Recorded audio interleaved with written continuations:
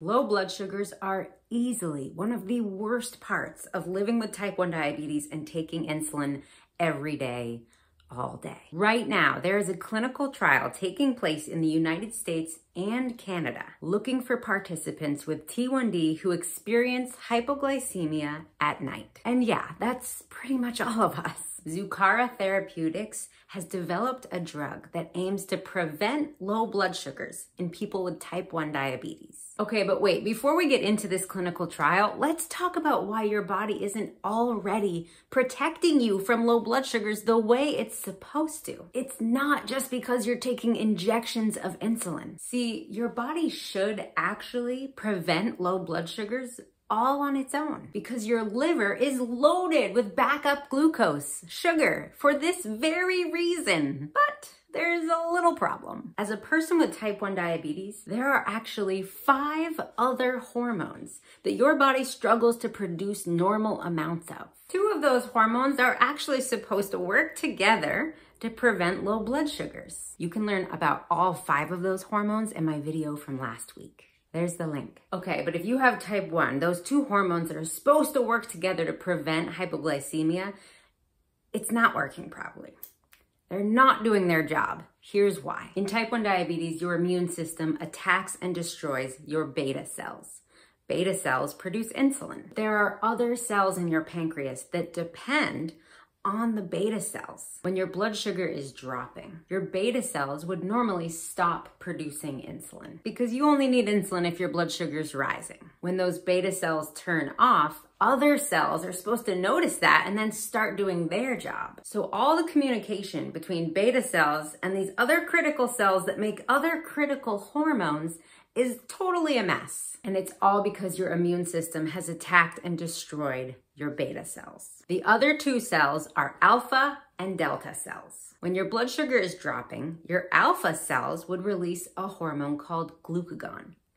Glucagon tells your liver to release stored sugar. A fancy word for that stored sugar is called glycogen. So it releases the glycogen and converts it into glucose, which is a fancy word for sugar also. Being able to access that stored glucose when you need it is the reason that people without diabetes don't really experience low blood sugar. Meanwhile, in type 1 diabetes, your liver is still releasing plenty of glucose all day long. In fact, it's often releasing too much, but not when you actually need it. During low blood sugars, nobody is telling your alpha cells to go release extra glucagon, to tell your liver to release extra glucose. Okay, but there's another type of cell involved in this, and that's the delta cell. Delta cells release a hormone called somatostatin. Somatostatin helps regulate 2 things: how much insulin you produce and how much glucagon you produce. When your blood sugar is dropping, somatostatin normally lets your pancreas release more glucagon, and glucagon, of course, is the hormone that tells your liver to release that stored sugar. And that's not happening if you live with type 1 diabetes. Instead, somatostatin is actually blocking the release of glucagon from the delta cells in your pancreas. Because when your beta cells aren't working right, your delta cells aren't working right. Nobody is there to tell the somatostatin hormone to back off and let the other hormones do their job. The whole communication system is just totally screwed up. But it can also be really scary because low blood sugars can be really scary. If you take insulin for type 1 or type 2 diabetes, you are constantly worried about low blood sugars, and you are constantly working to prevent low blood sugars. It's exhausting. It can be very dangerous. One super low blood sugar can ruin the entire rest of your day. It can lead you to losing consciousness. You can have seizures. You can end up in the hospital. Hey, I gotta tell you something really quick. I can help you hit your time in range and your A1C goals. I can help you lose weight and improve your relationship with food in my new Diabetes Nerd Patreon channel. On October 26th, Patreon is an exclusive subscription-based platform. You're gonna get exclusive content from me that is all about tips to help you thrive with type 1 or type 2 diabetes. Check it out, Diabetes Nerd on Patreon, launching October 26th. Okay, so let's talk about this clinical trial and this drug from Zucara Therapeutics. because it's pretty cool. This would be the first medication of its kind to prevent low blood sugars in people taking insulin to manage diabetes. Zucara Therapeutics was founded in 2014. From day one, their entire mission has been to develop a once-daily injectable medication that tells your liver to release more glucose when your blood sugar is dropping. But wait, here's a detail that's really cool. When your blood sugar does start increasing and it reaches 90, thanks to Zucara's medication, that whole hormonal action knows to turn off so your blood sugar doesn't rise too high. So you don't actually spike. You just come up to a safe level. The science behind this is so good that their early funding came from Breakthrough T1D, formerly known as JDRF, and the Helmsley Charitable Trust, both of which are definitely leaders in the development of technology and medications for people with type 1 diabetes. Both of which are definitely leaders in driving big research and new technology to improve life for people with type 1 diabetes. All right, so this medication is currently called ZT01.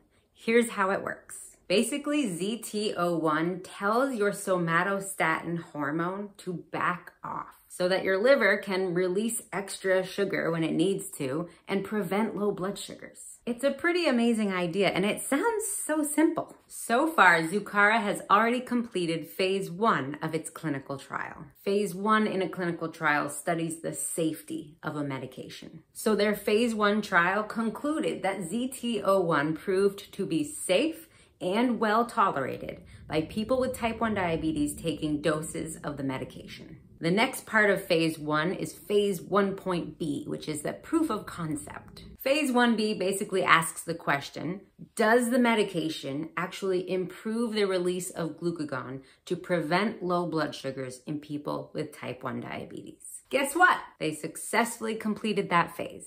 ZT01 proved to be effective in restoring glycogen production in people with type 1 diabetes. Now they're in phase 2 of their clinical trial. Phase 2 is all about efficacy. Phase 2 tries to answer the question, how well does a drug improve a certain disease or condition? For Zucara, phase 2 involves recruiting participants with type 1 diabetes in the United States and in Canada to see if ZT01 can effectively prevent low blood sugars overnight. Okay, so there's 2 reasons why this study is specifically about overnight lows. The first reason is that, we know overnight lows are the most dangerous and they interrupt your sleep, your quality of sleep, and your safety while you're sleeping. You need rest. You need uninterrupted deep sleep. And we all know that getting good sleep with type 1 diabetes is very challenging. Okay, the second reason why this study is focused on overnight lows is because ZT01 only stays in your system for so long. So Zucara knows that if you take 1 injection of ZT01 at bedtime, it can cover your needs to protect you from hypoglycemia through the night. But it's not a long-acting medication that can stick around for 24 hours.